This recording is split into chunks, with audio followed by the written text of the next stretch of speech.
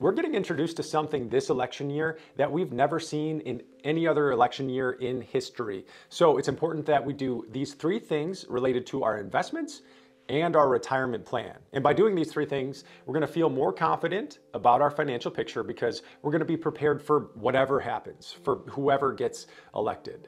Now, number one, it's about what we should expect this year. And then number 2 and 3, we're gonna go over what to actually do about it. And then I actually wanna show you some data on what's happened in the past to the stock market during election years, whether it's been a Democrat who gets elected or a Republican, or what the makeup of Congress looks like. I'll show you some of the stats and facts around that, which could be useful as we head into this year. And by the way, I'm Dave Zoller and I own a retirement planning firm with Tim and our team of specialists. So let's get into number one, which is what to expect this year, the new thing that's being introduced this year we haven't seen before, and then what to do about it. So number one, don't be surprised if we experience higher than normal volatility this election year. It happens a lot during election years, and it's not just because of the election in 2024, but it's because of many different factors going on. But the important thing is, if we can expect volatility, then we can be prepared for it. And I'll give you some practical things to do to prepare for it coming up in this video. Another thing to be prepared for this year is just the sensationalized headlines, right? We're used to it now in the media and all the things going on. We see it all the time, but especially during election years, when the stakes are at their highest, I would expect a lot more of it this year because the news stations, we know their main goal is to just keep our attention, keep us focused on their channel or on their platform, and they need to sensationalize stories because fear sells. That's what keeps people's attention. Now, there's something new this year we haven't seen during an election year before, at least a good version of it, but I think we can expect it, and that's the videos in the news or in social media of prominent figures or world leaders doing or saying something that never really happened, but it looks indistinguishable from a real video. And this is due to AI deepfakes, which I believe are going to be used a lot this year to really sway people's feelings. And this is the year we're starting to see them already, and you still can kind of notice it, but it's getting so advanced so quickly. This is kind of futuristic, but I would just be prepared to not believe anything that you see right away. Hopefully you don't already.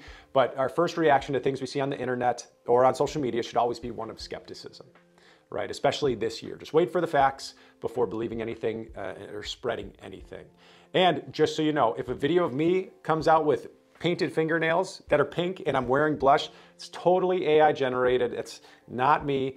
Or it might have been from a tea party that I had with my daughter. It's one of those things. But seriously, when it comes to the financial things and investments, just be prepared for a lot of things to make us feel worried or feel like we're not doing the right thing, or just main thing is don't let it cause us to make any emotional decisions and not smart, logical ones. I remember years ago, an acquaintance of mine in the neighborhood that I used to live in came up to me, and he knew I was a retirement planner, and it was the day after a presidential election, and he said, I just sold everything. I know I'm in all cash. I know everything's gonna go down after what just happened. I can't believe it. Are you doing anything different now with your clients?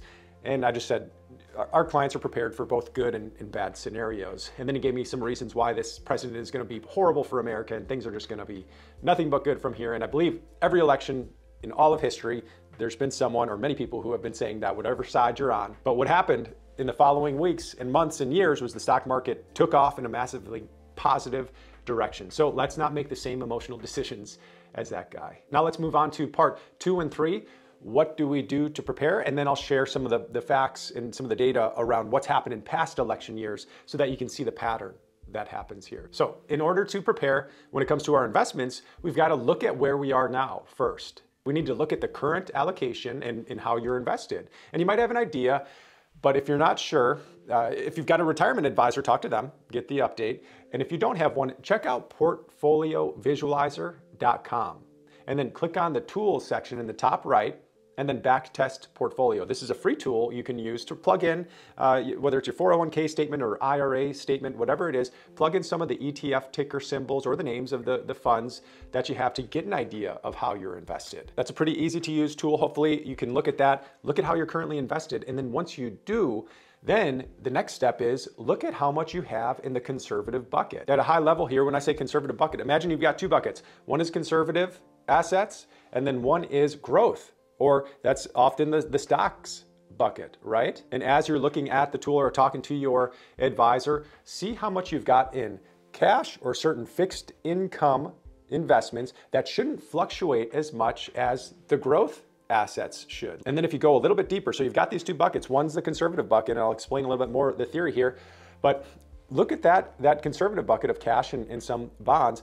but be aware of the bonds that don't act like bonds. We've seen a lot of people get caught off guard because they think that they're holding bonds that belong in their conservative bucket, but the investments fluctuate almost like a stock does. And if you're using Portfolio Visualizer, you can see the recent history of each investment to see how it performed over the last few years. And the year to pay attention to is 2022.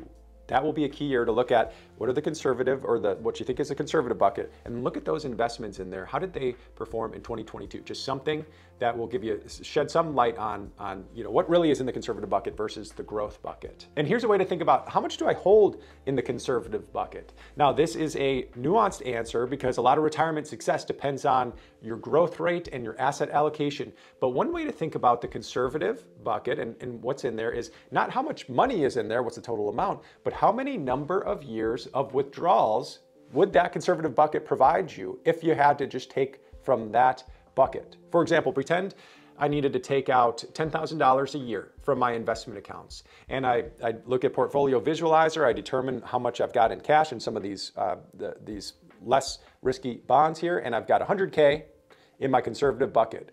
Well, rather than just looking at the value of $100,000, look at it as 10 years worth of withdrawals I can access that shouldn't be as impacted by the market swings.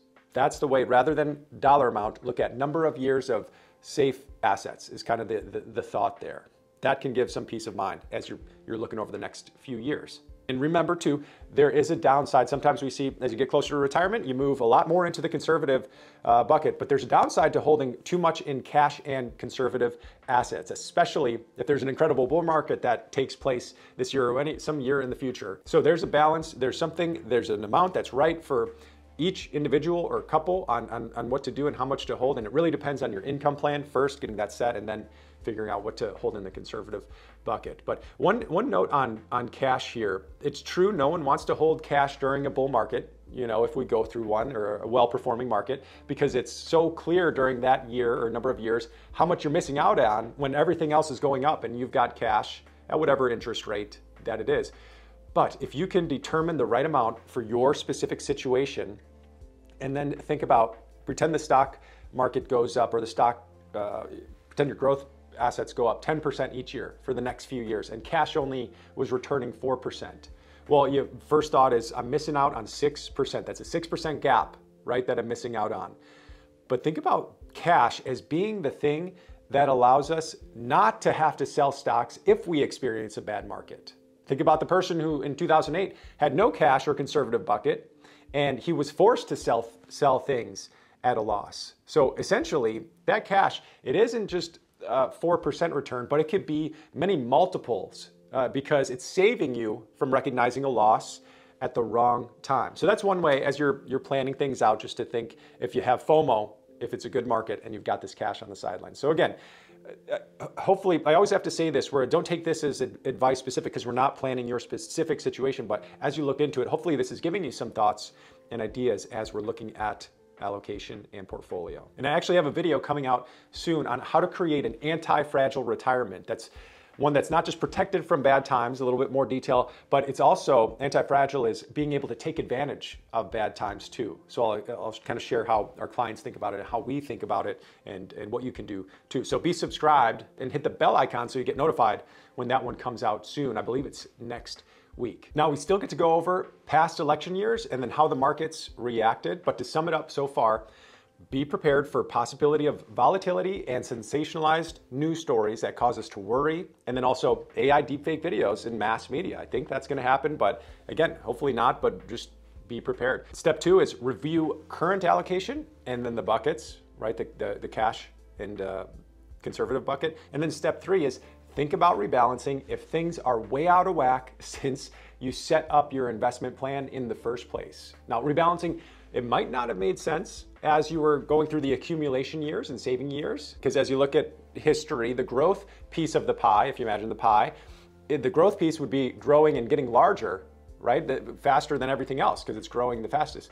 But when you're closest to or closer to retirement, it could make sense to have more frequent checks and rebalancing to just make sure that things stay in order and are more predictable and in line with the right strategy so that your target investment return or average investment return could be more likely to be achieved. And I know if this all seems to be making sense, but you're not 100% sure about how to implement these strategies, or you're thinking about talking to a retirement team to help you, reach out to us by clicking the link below or going to streamlineplanning.com and click Get Started.